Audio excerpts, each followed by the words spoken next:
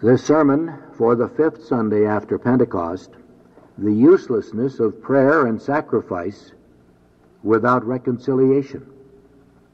Go first to be reconciled to thy brother, and then, coming, thou shalt offer thy gift. Matthew chapter 5, verse 24.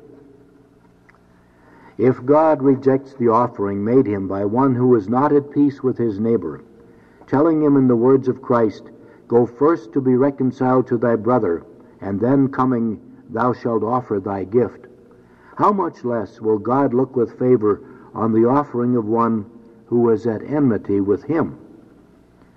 We often come to the church to present our gifts to God. We offer him a gift of infinite value in the holy sacrifice of the Mass. We offer him the gift of our lips by fervent prayer, when we lay our wants before him in order to implore his help. But how are our hearts disposed meanwhile? Are we always at peace with our neighbor? Nay, have we really been reconciled to God by true penance and the amendment of our lives? If we do not make our peace with God, our prayers and offerings are not acceptable. For to pray and offer sacrifice and not to amend one's sinful ways is not a prayer that can move an angry God to mercy. And such prayers and sacrifice only render the divine anger more bitter. The qualities required by God for an efficacious prayer are humility, fervor, and confidence.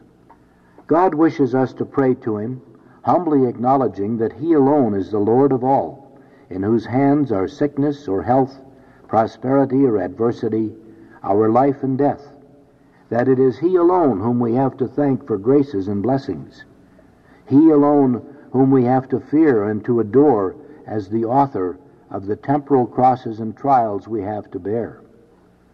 The brazen sky which appears so merciless, the dried up earth which becomes as hard as iron, cry out to us, blame not our sterility, poor mortals, neither trust to your own skill or diligence. Rely solely on the all-ruling God, on whose fatherly providence and all-wise decrees alone everything depends. Him alone you should seek, him alone you should keep as your friend. There is no Catholic who does not acknowledge that it is God who rules the wind and the weather, the rain and sunshine, and who commands them according to his good will and pleasure. That it is God alone who can cause the fruits of the earth to spring up. But since we are accustomed to receive those benefits every year, we do not appreciate those wonderful works of the Almighty Power as we should, and we take them as a matter of course, so that we do not give ourselves much trouble to beg of him to bestow them on us. And if we pray, how do we pray, brethren? Is it not a shameless thing for a wretched mortal who knows that he has grievously offended God to dare to ask him for help in pressing necessities without humbling himself and imploring pardon and remission of his sins, or to present to him a petition for relief, having at the same time the intention of continuing to offend him by enmities with his neighbor? He who prays and does not intend to do penance or to amend his life cannot be in earnest, much less fervent in his prayer. How can you expect God to hear you when you refuse to hear him calling on you to return to him? How can your prayer come from the heart when you merely move your lips and keep your heart obstinately closed, when your lips cry to heaven, but your heart remains hardened in wickedness? No, all your prostrations and genuflections, all your fasting and church-going, all your praying and singing are only a sham. You are like a wolf. The wolf may roar, the wolf may tremble, but he still remains a wolf. Sinner, when danger threatens you, you begin to tremble, and for a short time to keep a restraint on yourself. You go to church with every appearance of humility. You pray and sigh, but why? The shepherd has appeared and threatened you. An angry God menaces you with sickness or some other evil, but you may tremble and speak to him for as much as you will. you are the same old wolf. You have no intention of giving up for good your wicked life. You are not in earnest with your sighing and praying. You have no desire to pardon your enemy, to abandon your revenge. And if we do not intend to quit our wicked ways, we cannot have that confidence without which our prayer is worth nothing. Dearly beloved, says St. John, if our hearts do not reprehend us, we have confidence towards God, and whatsoever we shall ask, we shall receive of him, because we keep his commandments, and do those things which are pleasing in his sight. David, after he had repented of his sins and was assured of pardon by Nathan, used to cry out to heaven with the greatest confidence when his enemies were persecuting him. In thee, O Lord, have I hoped, let me never be confounded. Bow down thy ear to me, make haste to deliver me.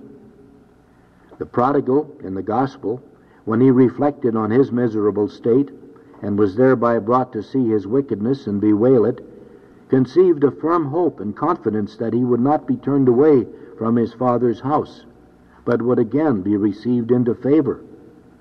I will arise and will go to my father and say to him, Father, I have sinned against heaven and before thee.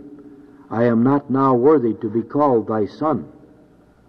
And they both had reason to speak like that, for they repented of their sins and detested them. But if I'm still in the state of sin, still unreconciled to my enemy, how can I say to God, In thee, O Lord, have I hoped, let me not be confounded, nor abandon me in my present necessity? On what can I base my confidence? On the divine promises? Ah, my bad conscience at once suggests to me the words of the blind man in the gospel. Now we know that God doth not hear sinners. On the divine goodness and mercy, because he is still my heavenly Father. But how do I dare to call him by the sweet name of Father? My bad conscience tells me, you are the sworn enemy of God. You are the object of his hatred and malediction. You do not belong to the number of his children, but to the children of the devil, who still holds you in bondage.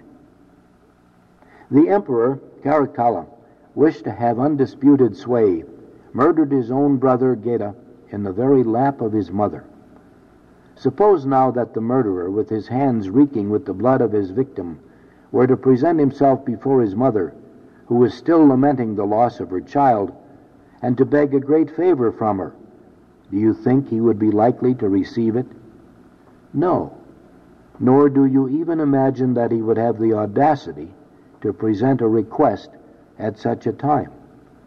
And yet, if I'm in a state of sin, I should be guilty of still greater presumption, if with my hands still reeking with the blood of the Son of God, whom I crucify and murder anew by my sins of enmity and revenge, I were to present myself before the throne of God to beg relief in my necessities, knowing well as I do what the Lord says to all sinners.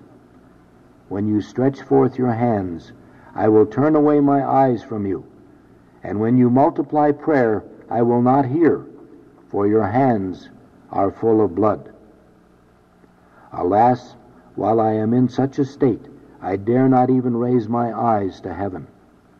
How then can I pray with confidence to God and ask his help and protection?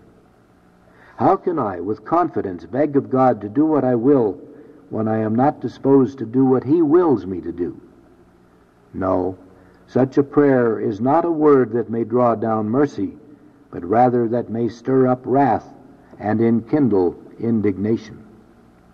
And so it is in reality, for prayer without the intention of amendment only renders the divine anger still more bitter.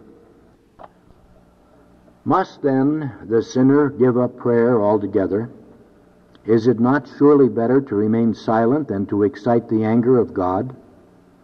No, such is not my meaning. He who is in sin should pray all the more humbly, frequently, and fervently. But first of all, he should pray for the grace of repentance and conversion, and be reconciled to his enemy. For if he does not wish to do so, it would be far better for him humbly to submit to the divine chastisements acknowledging that he has richly deserved them, than dare to try to avert those chastisements by his prayer.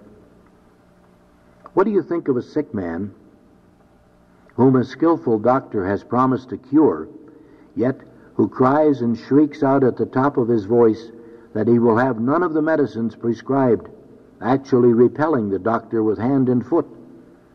Is such conduct likely to win the doctor's esteem? No. In place of helping the sick man, he will be apt to go away in disgust and leave him to perish in his obstinacy. Would not any of us do the same if we had to deal with such a case? Now, how do we act? God, like a loving and well-meaning father, threatens us with the rod in his hand. Will you amend your lives, he asks. Will you avoid sin in future? And we answer sulkily, no, we will not amend. We shall continue our usual mode of life. Then, says the Almighty, you must feel the weight of my hand, which will force you to amend. Still, we cry out and struggle against the punishment. We reject the wholesome medicine. We try to snatch the rod out of the hands of our Heavenly Father. Is it not as if we said to God, O God, thou wilt restore us to health by this salutary though bitter medicine, but away with thy medicine. We want none of it. Thou hast seized the rod like a well-meaning father to warn and exhort us to amend our sinful lives. But we do not wish to amend. Take thy rod away. We do not wish to be warned, nor exhorted, nor chastised, nor forced to amend. We do not want to be brought to see our state. We will remain as we are, in our pride and vanity, in our impurity and dissolute mode of life, in our idleness and intemperance, in our anger and enmities. Now, can such prayers move a fatherly heart to pity and mercy? Do they not excite still more the just anger of God and compel him to inflict a more grievous chastisement on his obstinate children?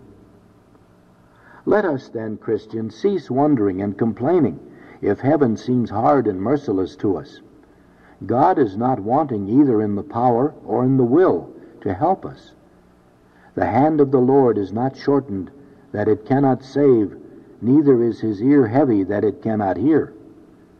Your iniquities have divided between you and your God, and your sins have hid his face from you, that he should not hear. Such is the answer your own conscience will give you, if you ask it, why God takes the rod in his hand now. And it will tell you, too, not that God closes his ear to your prayers, but that he is a just and at the same time a merciful Father, even when he punishes you because you close your ears to his repeated invitations. Therefore, we ourselves are to blame for any misfortune that happens to us, because we turn the mildness of our Lord into bitterness and compel him to be severe against his will. I conclude with the words of my text. If therefore thou offer thy gift at the altar, and there remember that thy brother hath anything against thee, leave there thy offering before the altar, and go first to be reconciled to thy brother, and then, coming, thou shalt offer thy gift. Be at peace with your neighbor, if you wish God to be at peace with you. Forgive, if you would be forgiven. Amen.